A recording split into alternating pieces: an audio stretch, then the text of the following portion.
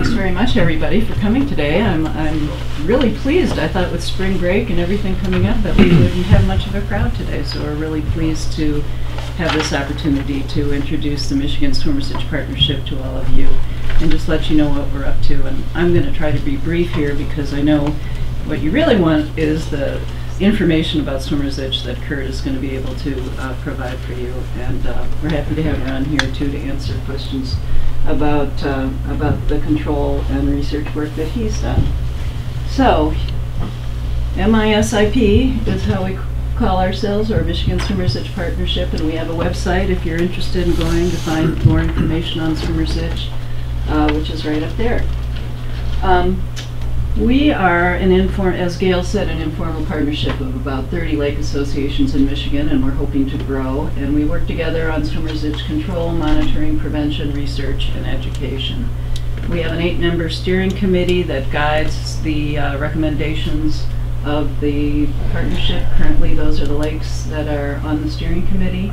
And as Gail said, we're really pleased to be partnering with Tip of the Mitt, who is acting as our fiduciary, particularly at this point on administering the state grant. Lindy has been terrific in helping with that, and so that's been a really positive partnership. Here's our mission statement. It's pretty simple. We work together with other lake associations, provide leadership in Michigan to address swimmer's itch through effective, comprehensive, science-based control programs, development and testing of preventative measures, and general research and education.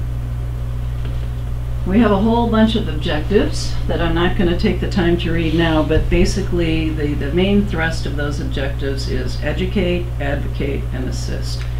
And I'm going to go through a few of the things that we've done to move that forward. So one of our objectives is to inform members of our lake associations, et cetera, about the importance of our lake resources in Michigan and the serious adverse impacts of swimmer's itch. When the Michigan Swimmers Itch Partnership founder, Jim Vondale from Higgins Lake, started thinking about how this impacts lakes, and as they started working with originally SciCon and then Swimmer's Itch Solutions to control swimmer's itch on their lake, they had a very serious problem. He started thinking bigger than just solving it on their lake, and I really applaud him for that, because he realized that we need to spread this information throughout Michigan and maybe even further to show lakes that there are solutions. And I have to say that since we've been putting the word out and speaking at more conferences and making ourselves more accessible, we've received the most kind of heartbreaking phone calls from people about how they have silently had their children not swim for 10 years on their lake and not realizing that there were ways that swimmer's itch could be reduced and that they could be able to utilize their waterfront homes again, and that riparians at public parks, or not riparians, visitors to public parks could swim again. So we're really heartened that people are starting to learn that there are solutions. We're working really hard to find ways to reduce the costs of control, because it's difficult for lakes sometimes to be able to afford the control measures, but we think that we've identified at the moment the best way to control swimmer's itch at this point in time, and Kurt will talk about that. And we're excited that we're beginning to spread the word.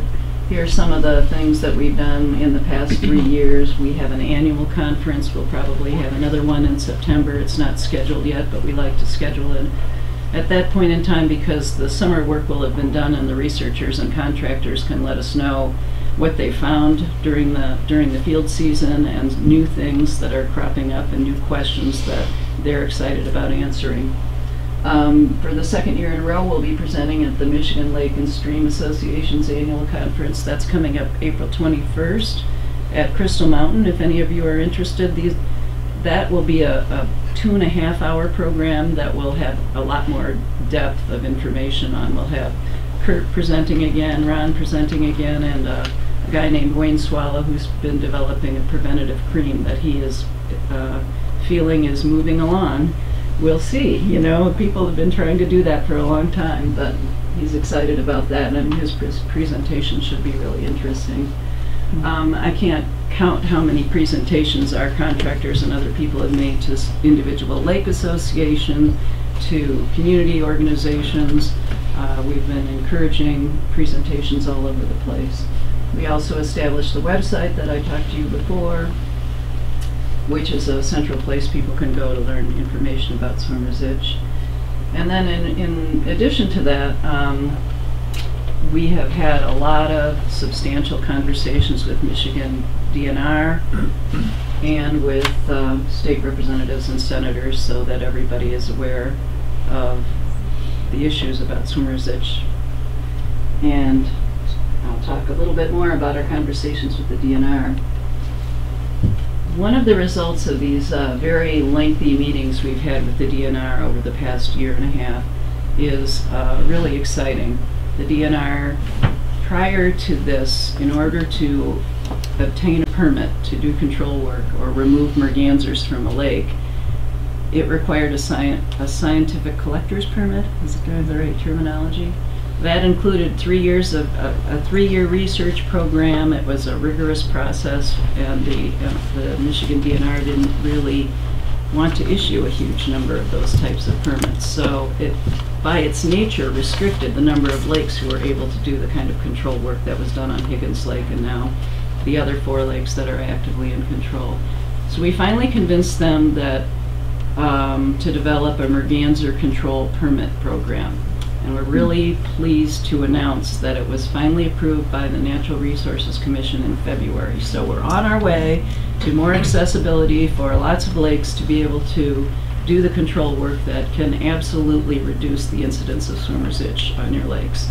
And that's a very exciting development and a result pretty directly of the work that the Michigan Swimmer's Itch Partnership did with MDNR. And I have to say that the DNR has been really great in terms of working cooperatively with us, listening to our opinions, and asking us to kind of partner with them to design this program so that it'll be the most effective program.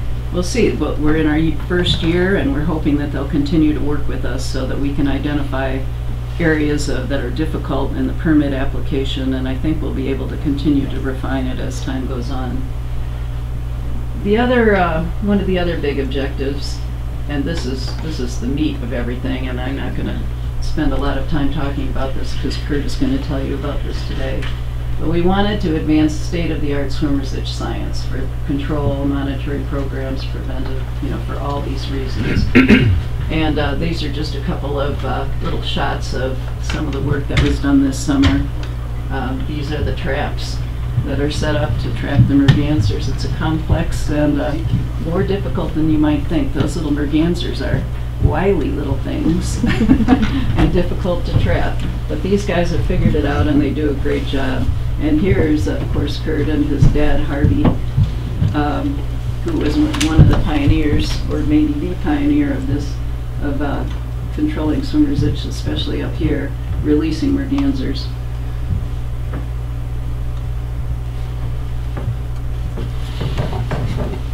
In addition to control work and all the work that's been done on refining control techniques for mergansers, we've done a couple of other things that we are hoping will help to reduce the cost ultimately of doing work on lakes and to be able to quickly analyze lakes, the level of the swimmer's itch parasite in a body of water. It's called qPCR. I'm not a scientist. I'm not going to explain the whole thing to you, but it is a promising new method that analyzes the level in a sample of water. This summer, a lab was established, several technicians were trained, and in addition to that, utilizing that same technique, it allowed us to do some other research, including some of the things I've listed up here, testing of the effectiveness of copper sulfate, the study of cercaria distribution, and the impacts on the time of day, temperature, and the wind, and other things about what affects your risk of getting swimmer's itch. There's myths all over the place, as we all know. Anybody that's been swimming in a lake that has swimmer's itch, everybody thinks they know exactly what to do to avoid swimmer's itch. Sometimes that's successful and sometimes it's not, but we're trying to find out more about it, understand the life cycle so that we can give people better guidance. And then in addition to the qPCR lab, a bunch of other studies were done this summer. There were numerous nesting studies that were conducted. Here's Kurt looking up here at a nest. Yeah, not a natural one, obviously. Yeah, clearly. And then here is some tagging of a merganser that was being done during a training session with one of the two new biologists that were trained in trap and removal techniques. So another goal is in terms of the assist part of what the Michigan Swimmers Itch Partnership does is to try to identify sources of funding so that we can assist lakes in assessing their lakes and in doing the control work, which, as we've said, has been expensive. We're working on bringing those costs down, but nevertheless it's an expense for a lake.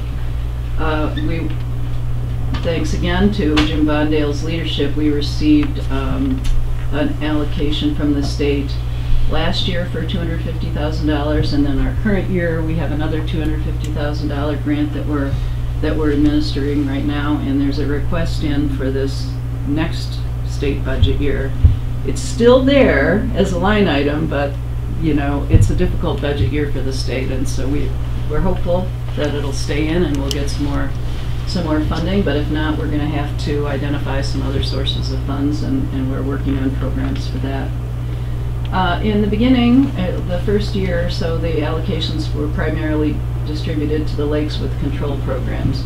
As I mentioned in the beginning, these control programs were expensive, testing them out, refining them, utilizing methods. We are all hopeful that this work and the work that the 5 lake associations that are doing control, the investments that they put in that can help make it more accessible, more affordable for new lakes that participate. So that's been primarily where the money has gone, and other allocations have gone to finding new relocation sites. When you remove a merganser from a lake, you have to then put that merganser somewhere. The mergansers are not harmed.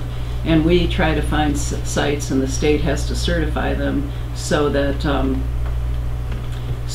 they are removed to a place where the swimmer's itch life cycle cannot be completed. So it's a complicated process, but normally it would be a place where the snail, that is the other part of the life cycle, is not present. So we're doing that, trying to find more sites.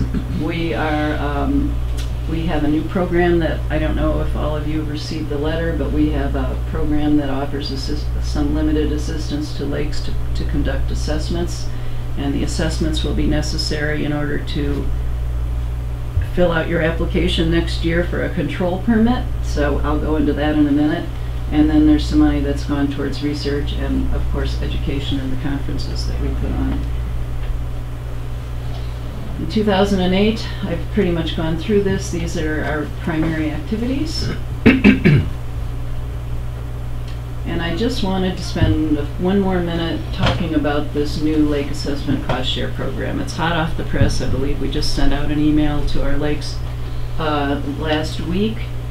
But we have some dollars that are allocated to help lakes that are interested in getting their lake assessed. So just to back up 1 second about the assessment, in order to qualify for a merganser control permit through the state of Michigan, you have to have certain information that I'm not going to go through all the qualifications, certain information involving the presence of the swimmer's itch parasite on your lake, the presence of the mergansers, and a certain amount of survey work has to be done.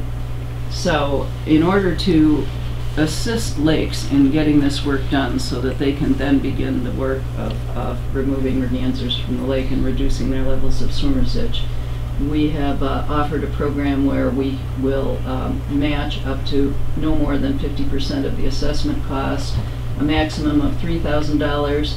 They're two different ways you can do assessments. One includes a little bit more, or maybe a lot more, research component. And then other assessment programs could be just the basics of assessment that allow you to apply for the permit. So that's why there's two different maximums.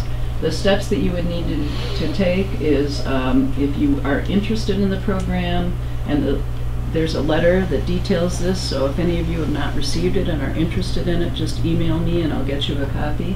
But basically, quickly, it's just to notify me of your intent to do this, contact one or both contractors to negotiate an agreement. Fortunately for you, they're both in the room today, so before signing, then you need to contact me to confirm that the funding is still available, that it hasn't been used up by the other lakes, and then go ahead and sign your contract and forward it to me. So, pretty simple. This is why we're here today, just a little reminder. And I thank you again for letting us speak. Here's my contact information, and I look forward to hearing from you.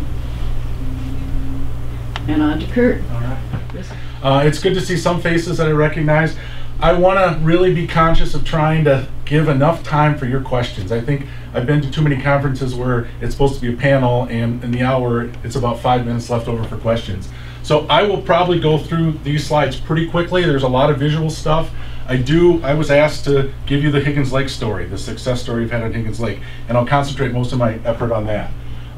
My team that's working with me is, of course, my father is a well-known swimmer's itch biologist, and we've got Randy DeYoung, who studied under Sam Locher in New Mexico, which is probably the other swimmer's itch guru in the United States. And so he comes with some good pedigree, and an engineer on staff on our team to help us with some new trap designs that we have. I don't think very many of you have heard a talk. I stole a slide from a different talk. I'm a teacher, so I like to start out with a little quiz, right? I should be in class today. My students are thankful I'm up here, but you're going to be my students. Who's to blame for swimmer's itch? I'll give you some multiple choice. All the snails in a lake, all the ducks on a lake, the stagnicola snails on a lake, maybe that's not a term you've heard of before, the common merganser ducks on a lake, and don't you hate it when teachers do this? A and B, right? C and D, right? And there's always one thrown in there, blame the DNR, right? They always throw in one answer that doesn't make any sense, or none of the above. So I'm going to give you 10 seconds. Go with your first gut instinct. C. F. H. I haven't heard the right answer until just like none. It's not the ducks, it's not the snails, it's the parasite that causes swimmer's itch. That's what we're after. Now, you've probably seen lots of life cycles of swimmer's itch parasite, but you really haven't seen the full life cycle. This, from a parasitologist perspective, is the life cycle. There's the adult worm that lives in a vertebrate host, usually a duck, but not always. Here's the form, it's a larval stage of the parasite that lives in always a snail, right? But not always a stagnicola snail. This is not a life cycle that you see. We see these three things, all three of these things are in the water, right? But we don't see the adult worm because it lives in a host. Same thing with the intermediate form that lives in a snail. And then, of course, humans are really not involved in the swimmer's itch cycle directly. In fact, the parasites don't want to find us, right? They penetrate our skin and they die, and it's a dead end for them. Here is the list of suspects. Now, one thing I want to be really caution you about is not every lake is the same. We know the story pretty well for a lot of lakes, and the common merganser is the culprit that carries 2 species of parasites that cause swimmer's itch. But that's not true everywhere. It can be, there's a whole host, these are all in the avian schistosome group, and this is a phylogeny that was done. Here are the different snail species that can serve as hosts, and each species of the parasite has an appropriate definitive host. Here's the common merganser. It can also occur in mallards and Canada geese, even muskrats and red-winged blackbirds. So that's why the state of Michigan is saying, we're going to give permits to lakes, but you have to show us that the parasites that go through common mergansers are present on your lake. Otherwise, they're going to be given permits to lakes that don't need it. Here's the culprit in Glen Lake. A long time ago, Glen Lake was kind of the first group that said, listen, we don't want to treat our lakes with copper sulfate, which was the only control option for a long time. right? Until Ron and my father came along and said, you know what, we're going to design a program that's much more environmental friendly, and we're going to attack the problem at the duck level. So this happened to be the culprit. It's Trichobilharzia stagnicola. The snail is stagnicoli, right? That's where you get the name. We did some work in 2002 and 2003 in Wexford County in downstate, in Lake Cadillac and Lake Mitchell. It wasn't the common merganser species that was there. It was a different species of swimmer's itch parasite. So one of the first steps is when Higgins Lake came to, I was teaching at the University of Michigan Biostation in 2014, and they got an email from someone on Higgins Lake and said, we have a massive problem, can you help us out? My dad was my TA at the time. He had patched the torch, and I got cheap labor from him and being a TA. And so we met with Higgins Lake, and we said, well, it's been a long time since any control work has been done, but if you really think there's a need, we'll fire it back up. And so that's what started the whole process. The first question is, who's the guilty culprit? How many different species of swimmer's itch parasites are circulating on Higgins Lake? Well, unlike our judicial system, we did the opposite. We just said, common merganser, the species in common merganser, you're the guilty party until proven innocent. Because we didn't want to lose a year or two trying to figure out all the different species that were cycling. Based on the evidence from Glen Lake and some of the other evidence that I'd taken with my class and from lakes around the area, we were pretty confident that this was going to be a major player. So here's Higgins Lake. This is now 2015, year one, right? We felt like we wanted to present them with a 3-year science-based comprehensive program. The first step was to take an assessment. We need to know which species are cycling in Higgins Lake. Just like, excuse me, the DNR is asking all lakes that are interested in applying for a permit to do something similar. The DNR doesn't care how many different species are on your lakes. They just want to know that the one that is carried by the common merganser is there so that it's appropriate to allow permit to be established. Here's a baseline assessment. We wanted to have a measurement. How effective is our program? And we felt really strongly that that has to be answered through science. And so we took a background measurement, a control measurement the first year so that we could compare subsequent years to see how we're doing. There was also a competing program on the lake at the same time that involved harassment. And I know some lakes in this area have used harassment in the spring. We thought that was an ideal opportunity for us to do a little mini experiment and compare the effects of harassment with trap and removal. We spent a lot of time looking for nests and trapping and relocating broods, and then a big part of the mission is to let people know the myths of swimmer's itch, right? Toweling off. You've probably heard that I don't know how many different times. That's great if it's one of 2 species that are present on your lake. Those 2 species aren't very common. So toweling off, it doesn't hurt, but it probably doesn't give you as much benefit as you first thought. So which parasite species are present on Higgins Lake? I'm going to go through this real quickly. You take snails, you shed them individually. Here's what the cercari look like, right? And you can identify them if you're trained by sight. There's also, as Susan mentioned, a new technique called qPCR that allows you to take water samples and bypass looking for snails. Right now, I know that it's in the works to have a metric a qPCR method that specifically tests for species. Right now, it tests for all the different species that carry swimmer's itch. So it's unless you do more work after the fact, it's harder to figure out if Trichobilharzia stagnicola is there. But I don't think we're too many years away from having a much more specific test for that. Also conducting bird surveys, right? We want to match which host species are potentially on a lake and which snail species are potentially on a lake. So you do both. And on Higgins Lake, we found Canada geese, mallards, seagulls. There's no such thing as a seagull, an ornithologist will tell you, but that's what everybody calls them. Even bald eagles, right?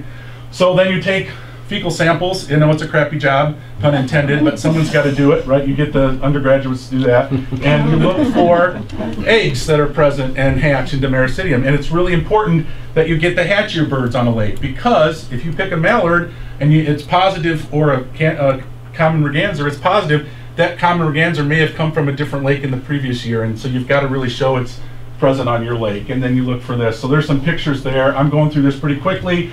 Yep, we were right. It was guilty. Trichobilharzia stagnicola is the major player there. It's the common merganser as the adult host, and Stagnicola emarginata as the intermediate host. So we chose 10 locations around Higgins Lake. You can see the names we've given them, and we collected 1,000 snails the first year from each of those locations. Pretty labor intensive. Here's the chart, 4 different times of the summer. There's a lot of numbers here. The percentage is on top, and in parentheses is the number of snails we collected. Look at the colors. It's so much easier to look at the colors. Given the work that was done by my father and Ron on Glen Lake, 2% infection level was a really, really bad infection level. So we kind of said that's going to be our epidemic level, because in their work they hadn't really seen anything much higher than that. So I color coded, that's red for anything over 2, less than 0.25, 10% of that is ideal. And you can see, except for the yacht club here, this is not a very, you don't want to jump in Higgins Lake, at least not in 2015. So we had a trap. I'm going to try to give you a little, one of the things about our trap is it's got, let's see if I can get this, some remote control, and just kind of adds a little bit more effectiveness to it. You can see how quickly, so the net's on the bottom there and it gets pulled up, right? And we've worked on improving that so it goes through water quite quickly. So here is a net that we set up, right? There's our 2 electronic poles. That's open, so the birds feel like, you know, it's hard for them to see the net that far away, and they come swimming in like this, right? You're on the, behind a bush, behind a tree, and a house, you hit the button and the net comes up right here. They don't like that sound and they hightail it towards the V and they get stuck and we catch them. Here's what so our first year in 2015, we caught 9 broods with 88 total ducklings, okay? A lot. Next year, we were able to find a couple nests. Here's a picture of what we noticed early in the morning. We put a camera on it once we found it. Look to the left, you're going to see a shadow. Here comes a female common merganser. She's not very graceful. They're not really good perching birds. They're good diving birds. And someone said, well, how do you know that's a nest? Well, we kept the camera on her. Here's July 11, 2016. And this is kind of really cool footage. Not very many people have seen this. Here's the female, the mom. She's clucking. Look at what's coming off her back. Ooh, a little twirly. Here's, there's always a last strangler. I don't want to go, Mom. I'm afraid. I don't want to really jump. I mean, you're talking about 35 feet up. Boom, finally goes down, right? This nest was on the property of someone who didn't want to kill any of the birds. In the first summer, they did not want that nest touched. Thankfully, I can report that about a month ago, they finally said, come on in, we don't want to pay for it sealed, but someone else volunteered to do that, and now this nest is sealed. And we think that the females come back every year to the same nest. We don't know what's going to happen this summer. Will she find a different hole nearby, or will she have to go to a whole other different lake? We're not sure about that. All right, after you catch the ducks, this is, you don't get a chance to see common merganser ducklings. They're on their way, in this case, to Lake Huron. Pretty content. Again, I try to make a lot of visual stuff here. People like pictures. Here we're releasing the hen with her brood, banded. Last year we started web tagging the ducklings because some people at Higgins Lake felt like, you know, those ducklings are going to come back to Higgins Lake, and we feel if you get them early enough, they haven't had a chance to imprint in their natal area. So by moving them early enough, we're pretty convinced they'll come back to where they get located, like in Lake Huron. But we're not for sure that, so we've got some tags on 170 ducklings from last year. New technologies, this is now 2017, using drones. It's amazing what they can do. It's not an easy thing though, even though you've got the technology. So here's a drone lifting off on the island on Higgins Lake. You can see the quality of imaging this is. I'm going to skip it because I'm going to forward you to, so in one of the videos that we shot, we saw this image, and you look right there and you say, boy, that looks like a cavity. And you zoom in a little bit more. You can't see it very easily on the screen, but on my computer there looks to be, we think, is a head of a female here. But that would be an ideal nesting site, and then you go up and you can get a camera or climb it to see if there's active eggs. These are candidate nesting holes that we didn't see birds fly into, but they fit the sort of general shape and location of where you might find the nest. Even if they're not holes, they probably should be plugged in case they might be used in the future. Developed a little camera, fiber optics camera, that allows us to look into nests. There was some controversy on Higgins Lake about what do you do with these nest boxes that have been put up, and the DNR said once the eggs are in there you can't touch them. So we needed to verify that there were indeed eggs in the box. And so we used our little camera here and showed there's a clutch of eggs. I can tell you with certainty that all of those eggs hatch, well, most of those eggs hatch, and they all were caught and move to Lake Huron.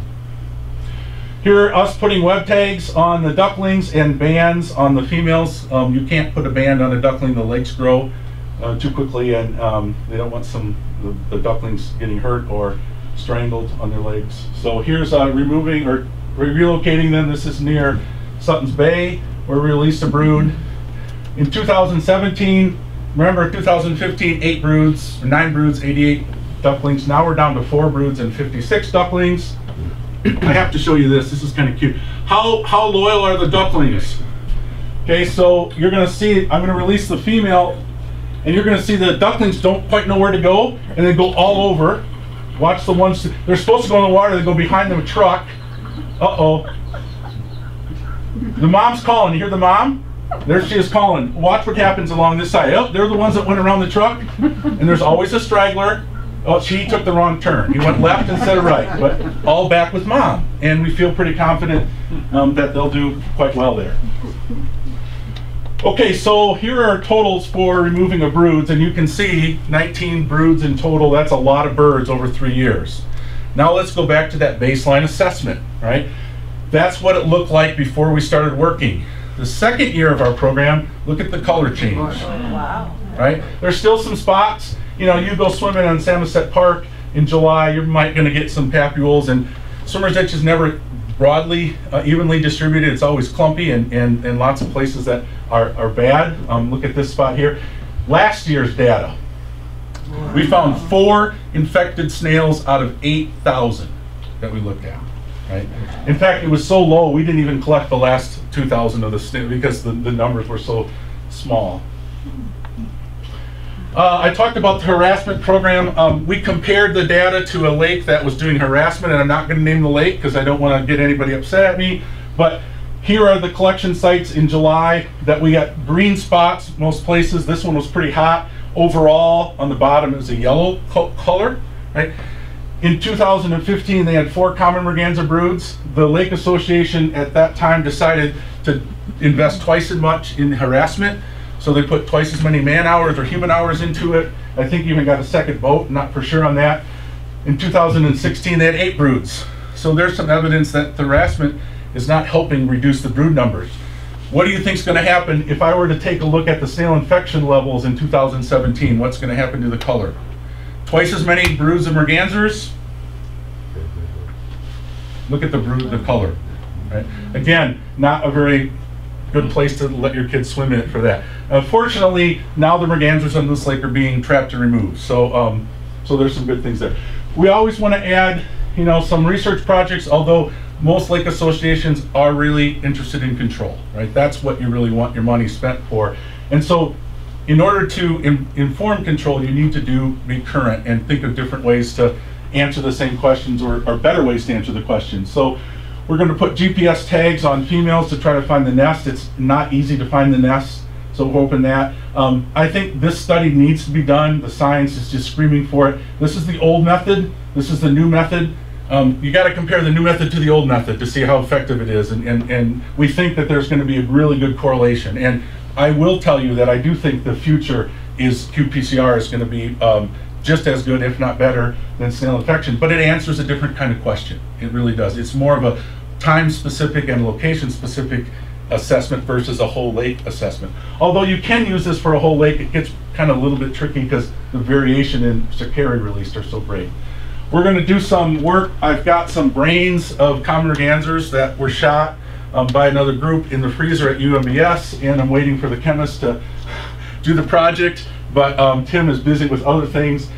We're trying to figure out if some of the after second year birds that come back, do they come back to the same lake where they hatched, or do they come back to, or they go into different lakes? So that's another, you know, it's a pilot project that we have going. And the new common merganser trapping techniques are always important. So I went through this fast, but I told Susan and I agreed we should try to leave 10-20 minutes for questionings if we can. So I'm pretty close to right on that. Yeah, so that's the Higgins Lake story. I guess at this time we can open it up for any questions. And I'm sorry I talked a little fast. Yeah. So you've dismissed one myth about the toweling thing. What about, well, not totally dismissed it. If it works for you, keep doing it. Okay. What about the whole idea of, you know, stay out of the shallows, swim in the deep? are you collecting the however you pronounce the the bug that comes into the human? Are you collecting those in deep water or just in shallow? You know, there have been a lot of studies that have been done that, both published and not published.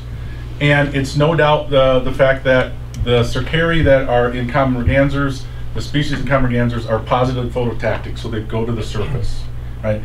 They also are released. When I was an undergraduate at Hope, I got the dirty job of counting cercari every 2 hours from snails and through the night, right? So I wasn't collecting poop while I was doing everything, but that's, and they definitely get released during the light more often. And so one of the tricks we use is when we catch snails is we cover them in black cloth and wait till the following morning to put light on them, and then when that light happens, the cercari will shed from the snails in the greatest number. So we know a lot about time of day. So obviously it's better probably to swim out in the deep where you can get some dilution effect where the snails aren't as dense as they are in the shallow ends. Onshore winds are not good because, again, these parasites are planktonic and they're going to get carried. So with an onshore wind, you'd expect, it makes natural sense that there'd be higher concentrations. And I think the qPCR studies that were done last summer showed the same kind of trends. Yeah, Mark. The snails in Douglas Lake, and I imagine many other lakes, have been severely depleted by zebra mussels, and yet you still have swimmer's itch. What's going on? So that's another research study that really needs to be done. Another one that I've heard a lot of is the phosphorus levels, right? What effect is that having? It increases algae. Snails eat algae, so it's going to increase the snails. You need to be a snail expert when you say the snails are decreased due to zebra mussels.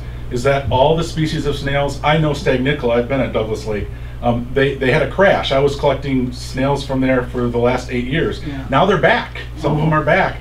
They like clear water. They are not like a snail that likes a lot of marshy areas. So what are the zebra mussels doing? They're clearing a lot of the water. So some snails might have a huge negative impact long term. Others might, now there's a niche available for some of them to expand. So at Higgins Lake, they've reported, and I don't have the numbers from 10 years ago, but everybody tells you there's hundreds more snails around and a lot less crayfish, right? And crayfish are one of the natural predators of snails when they're young. So you hit a good point, and there's no doubt that zebra mussels and quagga mussels have an effect. We just don't know what it is yet. Lake Michigan, Lake Huron, you don't get swimmer's itch, or you can, it's just less prevalent? So swimmer's itch you can get swimmer's itch in the ocean, right? It's called clam digger's itch. It's one of the other avian schistosomes that we don't have. But the parasite that uses the common merganser requires Stagnicula marginata snails. Randy and I spent 2 whole days on East Tawas looking at 10 sites, about an hour each site, and we found no Stagnicula marginata pockets. We also went to the University of Michigan's Mollusks Museum and looked at records, and we did find a few records of Stagnicula in Huron, but that's one of the things that DNR is really concerned about. Are you putting the birds at places where there's not the right snails? Right? They don't want us moving the problem somewhere else. Well, exactly. And Lake Michigan and Lake Huron traditionally are devoid of, although I did find some of those snails in Sutton's Bay, so we got to do more research on that. There also, if it's a shoreline on Lake Michigan or Lake Huron where a river from a lake connecting it to Lake Michigan or Lake Huron comes in, once in a while, like in Leland, for example, if the wind is just right and the currents are just right, people get swimmer's itch on that beach because it comes out of the river and it just kind of moseys along the shoreline where all the kids are swimming. So it isn't frequent. And we don't know but that does happen. How far cercari travel in a day. Yeah, right? Yeah, right. Yeah. What is the harassment program? It depends on what lake you're at. Traditionally, it's using pyrotechnics, shooting out boomers, these guns that aren't real, but they're loud noisemakers. There is also a harassment program with lethal take. One lake was able to get permission from the DNR to inject, killing a few females in the process of doing the harassing. So it's a spring harassment. To get rid of them. Yeah, the idea is they're teenagers, right? They're at this time of year they're going to start pairing up. So if you scare them, hopefully they'll go somewhere else. Well, they may just fly another 1.5 miles down the lake and do their thing. We don't know. Right? You showed the brood leaving the tree. Uh-huh. Were you able to tag that female to see Yes. whether it comes back or not? Yes, we were. Yes. Now, unfortunately, we're not able to find that female coming out of it. We caught her again last year, but we don't know if it was that tree. You know, we assume it was that tree, but we did catch her again. And I think females have been caught several years in a row. Back in the 80s and 90s when they were working on Glen Lake, got the same females that were banded 3, 4, 5 years in a row, if not longer. The ducklings we think won't come back, right, if you get them early enough, but we don't know. So we did that study to find out. Yeah. You mentioned this, there are other ducks and other snails that may carry it. Now, is there an association, like there's merganser with the one species here, so like say a mallard, is there a certain snail that's Yes, associated with? there is. And the combination is unique for each parasite species. Okay. So that's the trick. You know, in order to identify properly which species you have, either you've got to have a lot of experience working with this, or you need to take a sample of DNA from a cercary and send it off to a lab, and they'll come back with a diagnosis, a distinguishing thing. So that's what the qPCR technique is going to allow you to do much quicker, probably, and you don't need necessarily the 25 years of knowing snails and parasites to do it. You can just send the sample off, and the DNA sequence will tell you, not conclusively, but it gives you a pretty good idea of what you have. That's the reason I ask. I live in Elk Lake, and we have a serious problem with this, but I don't see a lot of mergansers. I mean, there's certain locations that they See, and that's, yes. But there are obviously tons of other species. Yeah, and that's why you need one of the two of our teams to come in and tell you, diagnose which species are present. That's not something you can do overnight, right? You need to collect the snails, or you need to collect the water samples, and you need to analyze them. Yeah. So if you've got a concentration of swimmer's itch, and there aren't a lot of mallards around, or not a lot of mergansers around, say if it was mallards, are there control techniques for mallards? So there are control techniques for mallards. They're easier to catch. There's a couple different ways to do it, although the DNR doesn't like you messing with mallards because they're hunted, right? But in the past, when we did a study where a drug that veterinarians use to kill parasitic worms called praziquantel was, and I think Ron actually published that paper, was looking, we did one on common mergansers that I did, I think another one was done on mallards, where you give them the drug, and for mallards you can put it on corn and evaporate it out, and you know, you do this to a mallard and it comes to you, you do this to a common merganser and it flies. Yeah. Right? So there is, and that, again, what species you have will inform you on what control strategy you should use. I think there was, oh, did you have a question earlier? It's been answered. It's been answered, okay. Can you get any information from the skin lesions of the human, of what? That's a good question. I don't think anything's been tried for that. You'd have to get the sample with the worm, right? Because you're going to need its DNA, and then you're going to have to obviously blank out human DNA from that. I don't know if anybody's ever tried that. That's a great question. If you could, let's say, would it give you insight, you know? Sure. So if you could analyze the DNA of the cercary that penetrated into the papule, you can send it off to the gen bank, and it would tell you with high degree of certainty what that species is. That's the huge advancement of molecular genetics and molecular biology. Sorry. Oh, so when you guys are doing a lake-wide assessment, what are your interactions with riparians? Like if a merganser is running across somebody's lawn, do you stop, knock on the door, ask for permission to go? Sure. What is that? Good question. If a merganser's running across the lawn, I take a huge picture because I've never seen them. Although they will hobble. We've seen them from the island in Higgin's Lake after they're on the tree.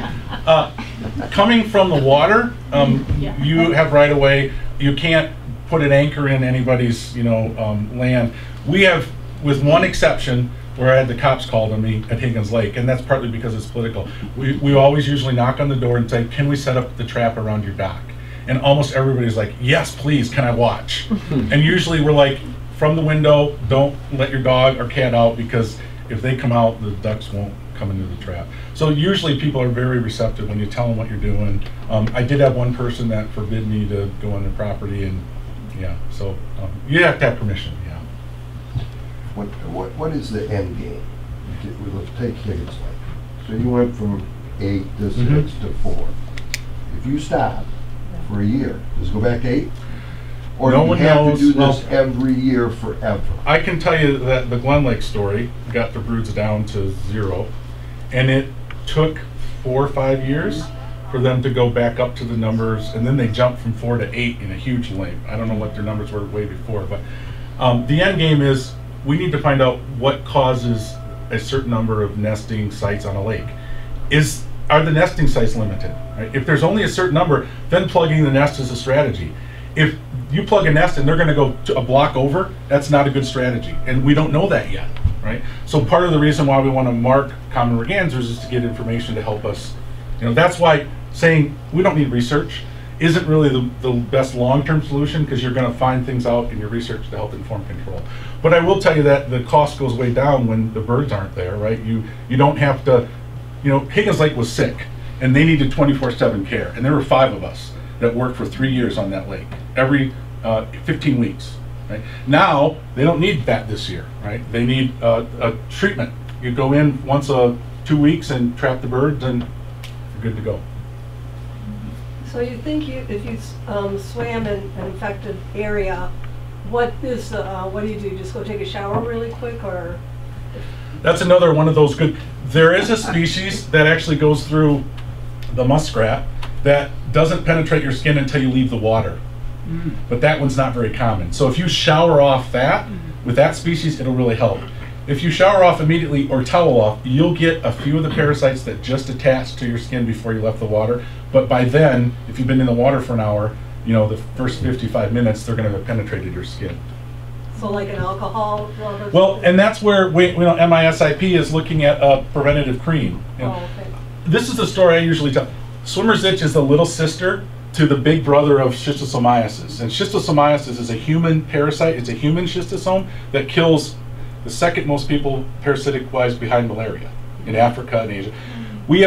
Our government has spent lots and lots of money, our military, to try to develop creams to prevent soldiers who are in that area from getting infected. To date, none has been. There have been some promises, a couple chemicals, including DEET as one option, but more work needs to be done in that, right? And maybe Wayne Swallow has got an idea that might work, and so we're curious to see what he's going to have to say. That's another attack to control that would be helpful. I know the swimmer's itch guard that you've seen out around here. Some people swear by it, and some people swear at it. And so here's the issue. It's an immune response. Swimmer's itch is an immune response, and about 25 to 30% of the people don't ever show symptoms. So I could do a whole bunch of stuff and not get swimmer's itch, and I'm saying, hey, whatever I did worked. Well, the control is I probably wouldn't have got it anyway, even if I did do that stuff, right? And my daughter gets it badly. It's just it's a personal. I do get it badly though. Yeah. How long can the parasites survive in the water without finding a host? At maximum 48 hours, but the viability probably goes way down. I don't. That was a study that I think we wanted to do at one point, but it's a little bit hard. You need some volunteers. But for certainly 24 hours, when I counted those in a petri dish, about 24 hours, but I wouldn't go much more than that, 48 hours. What impact does temperature have? As anything, right, just like enzymes, the cooler the temperature, the slower everything is. So in the spring, that's another good point. If your lakes are interested in doing some assessment, don't do the work in May and June. The best chance for you to qualify for a permit is to sample in July and August when the water's warmer, and there's a higher probability of getting. I don't want any of your lakes to qualify in some ways, but the fact of the matter is you're probably going to have some that do. So it's too hot, and by the way, in August, guess what happens? The snails start dying, right? And so you typically see a reduction in swimmer's itch because the old snails are dying and the new ones are just starting to grow, and you don't have the same level as you do in July. So do you have a sweet point of temperatures that these things grow Sure, at, or? yeah. I've off the top of my head, the water temperature in the middle of July is probably the sweet spot, whatever that is. I know water 70, that's probably pretty warm. There's a Do you know question. much about the floatable baffle enclosures for swim areas and how effective they are? I don't. I know that work was done on the effectiveness of that, and there's some promising results on that, but I haven't seen the data to be able to say, you know, how effective they are. I had that idea a couple of years ago, but I didn't find anything on it. Then I saw it as one of the options. Sure. I work at a summer camp that puts roughly 1,000 kids into the water every summer. Swimmer's itch is our #1 health issue. Yeah. You know, so I'm thinking that you know, where we are, we got a perfect bay with a lot of minnows. Mergansers are for the food. I'm glad to know that the relocation process includes the broods. At first, when I heard relocating mergansers, well, they're a migratory bird. And Right. I'm a waterfowl hunter. I know all of that and how far they travel. So it makes more sense that they are taking the young ones before they imprint to an area and they can. And the young ones are 10 times or more heavily infected than the adults are. Their immune systems maybe aren't as fully developed, or they're getting infected when they don't have full feathers, the down, so they can penetrate easier. We don't really know. But we have sampled enough of young and adults to know that ducklings are 10 times the level. Yeah. And you can't stop the spring and fall migrants, right? If you could, to steal a phrase, put a balloon over your lake, you'd solve swimmer's itch, but you can't do that. And the baffle, it certainly works for the ones on the surface. You probably need something hanging down a little bit because they are going to be released from snails on the bottom. And then the question is, how much else is that going to pick up, and you know, what's this permeability? Because they are pretty small. Right. Yeah. When I see a picture, I see all the, it looks like Yeah. sugar pine. Yeah. Is that a parasite for every one of those spots? Absolutely right. And Every how long do single they one. live inside the body?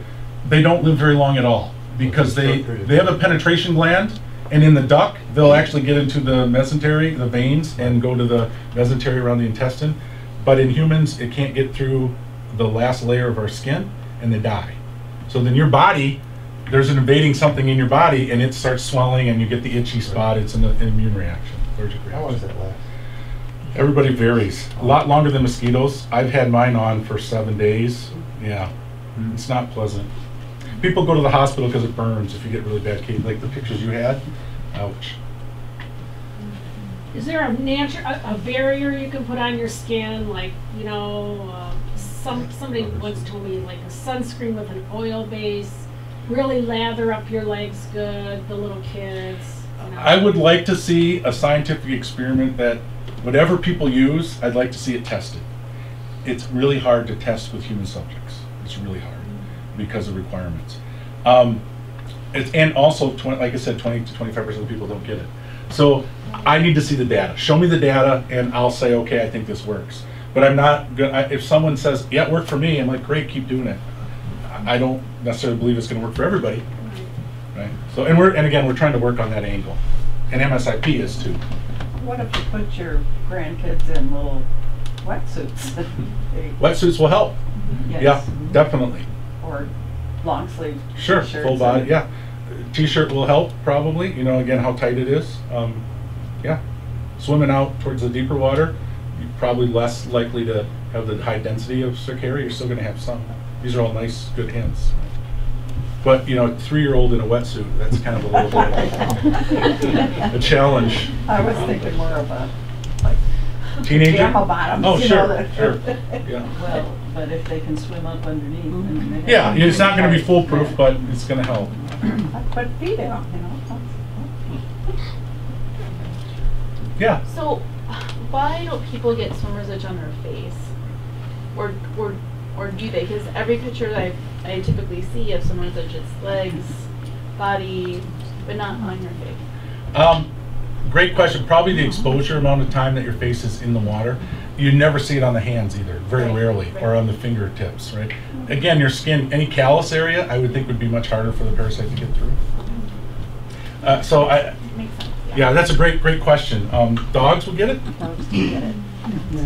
Just real quick, like an observation I made over the last 10 years with the incidence of swimmer's itch, I always noticed that lighter complected people seem to be more susceptible to it, where the darker complected campers didn't seem to affect them. And I always wondered what it was, lack of melanism in the Anglo-Saxon people like you and I, or more of it. But I went to the dermatologist in my annual checkup. She's like, well, generally darker complected people have a lower histamine reaction to the things in their skin, poison ivy, sun, and all the other irritants. So it was very interesting just to see that. So as a rule, usually it's Europeans that are really Yep. nailed by it.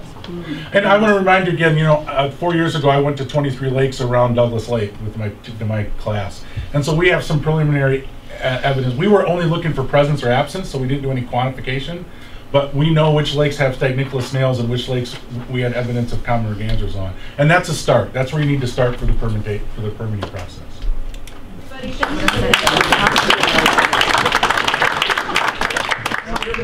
you.